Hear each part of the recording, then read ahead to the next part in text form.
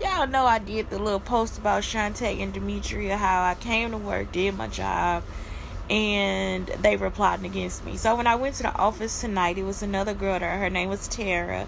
There's also the Tara that's at the studio, the yoga studio, Booty Yoga Studio. She was the yoga teacher.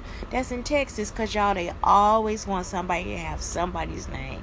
So anyway, Tara is in the office. She's a black Tara, though, and she starts talking about everything. That's the one who was brought up the point, well, they was plotting against her. You know what I'm saying? Like, she was in there, and then they started plotting against her, and it's like, wait a minute, I think I got that from the video. I don't know. But either way, I'm just like, didn't I just say that shit? Didn't I just put that on the video? Like, why you in the office saying that?